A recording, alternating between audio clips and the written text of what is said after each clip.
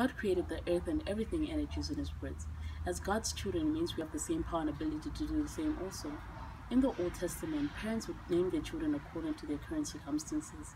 If they said their child was blessed, that they would be. If they cursed their child, then that destiny would follow their name.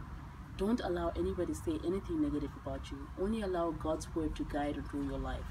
Like an author of a book, be the one to write your own future. Thank you.